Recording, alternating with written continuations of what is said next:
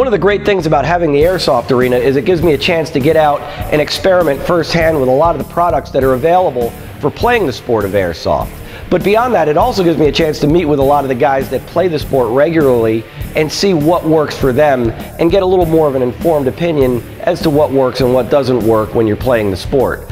So I thought this week would be a good time to talk to you guys and answer some of your questions about combat loadouts for Airsoft.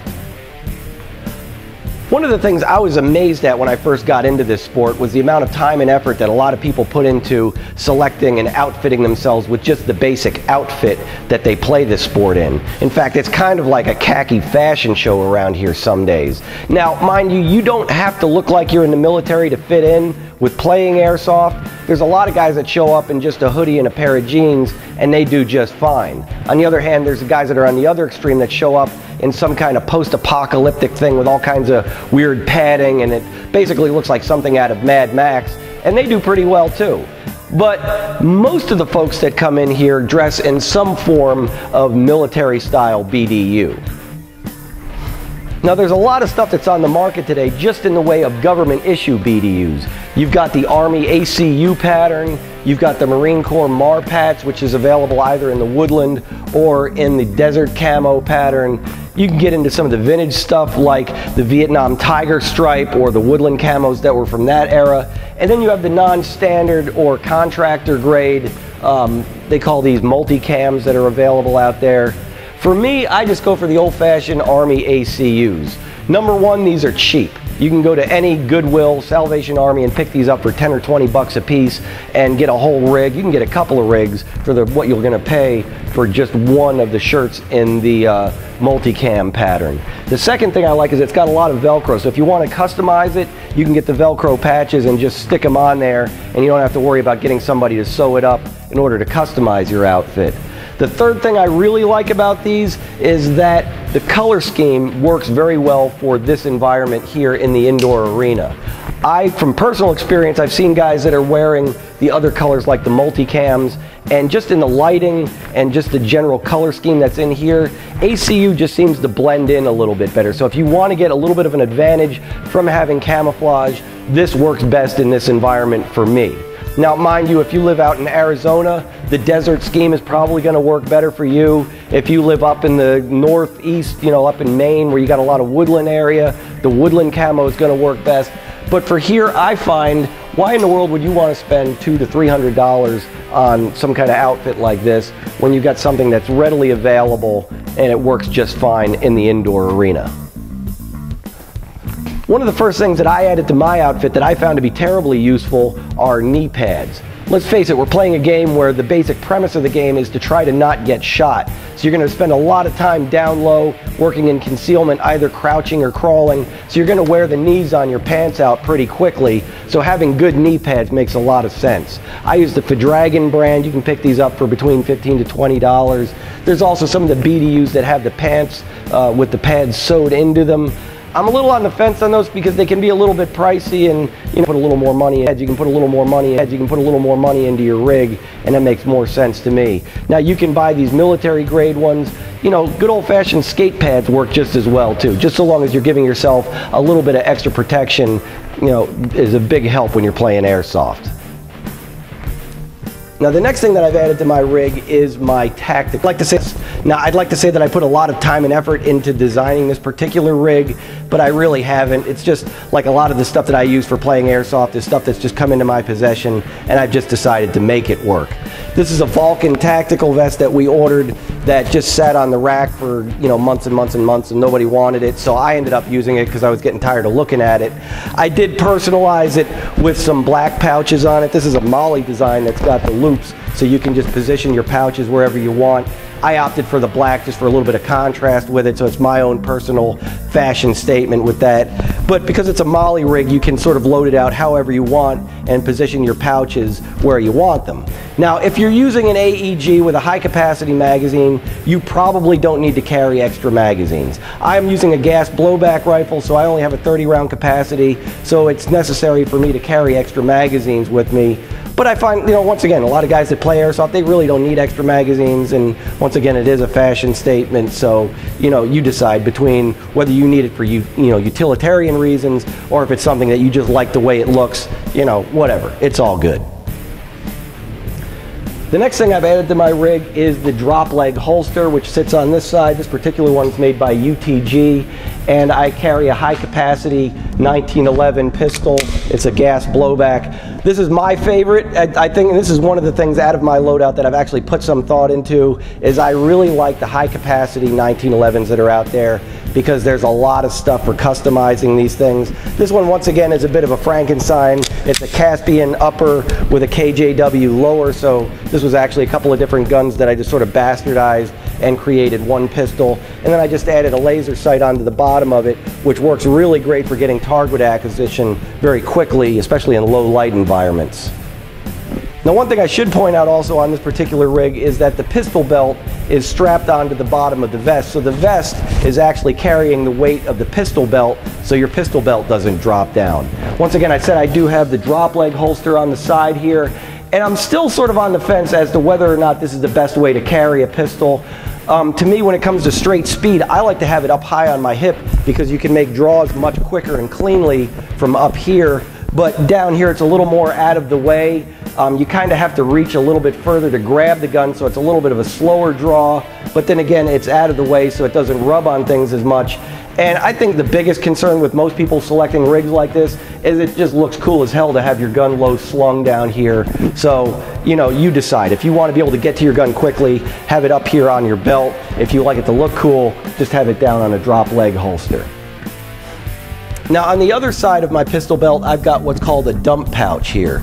This is incredibly useful, especially if you're using either mid-cap magazines, or if you're using a gas blowback with a fairly limited ammo supply. You're going to be making a lot of mag changes. Now, in the real world, in combat, you're not going to be too concerned about what happens to your magazine after you let it go. You're basically just going to chuck it and go for your next magazine. But in the airsoft world, where you're spending $30 to $50 on a replacement magazine, you don't want to be just throwing them on the floor. So this gives you a place where you can put the magazine before you draw your next magazine and go back to work. Now, I've got my drop leg holster on the one side. On the other side, I've got another drop leg rig that I've got set up with a pouch that holds my shotgun shells for my tri-burst shotgun. Now, I don't use my shotgun very often, so this is more of just a fashion statement where I've got a drop leg rig on this leg. I just wanted something to make it look balanced on the other side. Just call it a little bit of fashion sense or whatever. But this does come in useful for making shotgun shell changes, because it's out of the way and I can still get to the shells quickly to make magazine changes for my shotgun. Another thing that I've added to my rig that I find just as indispensable as any other part that's on this rig are these padded leather gloves. We get these from our distributor.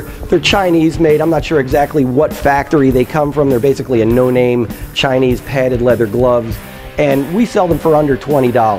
Now, I gotta say, I ride a motorcycle, and the gloves that I bought for riding my bike, I spent about 80 bucks on, and they are no better than these particular gloves here that we sell for under $20. In fact, I wish I knew about these before I spent all that money on my motorcycle gloves, because I would have just assumed wore these. They've got extra padding on the knuckles, so they absorb a lot of the impact. I've seen guys come in with bloody fingers from playing without gloves, so I say this is a very good investment. Some guys complain that having the glove trigger finger is going to take away from their trigger control. If that's so, just go ahead and cut the trigger finger off and go with it that way. And I think if I was in combat and my life depended on it, I would probably cut the trigger finger off in order to get a little bit better control. But this being a game, and walking away with as few scars as possible is probably a little more important to me than trigger control here. I'm just going to go ahead and leave the finger on this one. Now, one area that a lot of outfits leave exposed is your neck, and I gotta say, it's one of the worst places to get shot because it hurts like hell. The skin on your neck is very thin. It's very easy to bruise or even break the skin, so I recommend covering that up as much as possible. I'm using what's called a shamag, which is just basically a scarf. You don't necessarily have to wear something like this. You can just wear a bandana or steal one of your mom's babushkas for that matter. But this gives you great cover, a great way to cover up your skin. They're available in a number of different colors. You can get them in, military kind of colors. You can get them in more colorful reds and blues and stuff like that. But it just makes great sense to cover up this part of your body. Now, probably the most important part of your loadout, which we're going to gloss over today because I don't want to beat it to death, and God knows we're probably going to spend 1 million episodes talking about this in the future, and that's your choice of your main weapon. Lately, I've been leaning towards the gas blowback guns because they're a little more realistic. All of the functions on them operate, and it just generally gives you some positive reinforcement of everything that you learned about shooting an actual firearm. This particular one is a G&G gas blowback, although this is far from a standard factory issue. This is actually a Frankenstein gun made from a bunch of spare parts we had laying around the floor at the shop. The bottom part is a version 1 gas blowback. The top actually came off an electric blowback, so the handguard that's on this normally you don't see on the G&G gas blowbacks, although it looks kind of good. So you guys at G&G might want to look at this and start issuing these as your standard issue. You'll also notice that I've got the magwell grip, which I love to put on all of my guns because it gives you a great place to grab the gun, and it also opens up the magwell for changing your mags, makes that go a little bit quicker. And we did add the barrel extension on the end because the actual inner barrel was a little longer than the outer barrel, so we just stuck that on there to extend it out a little bit further. So this is the gun that I'm using lately. I'm probably subject to change in the future. The one thing you're probably going to notice the most about this particular gun is the sights on it. We do have a carry handle here with a cantilever high-rise sight, which is great for airsoft because when you're wearing a full face mask, it's hard to get your face in there in order to see the sight. So this gets it up nice and high, so you got high visibility and you can get your face in there without having to change your position in order to see your target. One other thing I'd like to point out with my main weapon is the sling system that I'm using. This is a single point harness that just hooks onto the back of the receiver. One of the things I like about M4s is a lot of them come with this right at the back of the buffer tube, so it's very easy to hang these from a single point sling. Single points to me are great because when you drop the gun, it stays right where you need it, so you can bring it right back into the action very quickly. You can also just grab your secondary and still have your primary in a spot where you can easily bring it back into the action.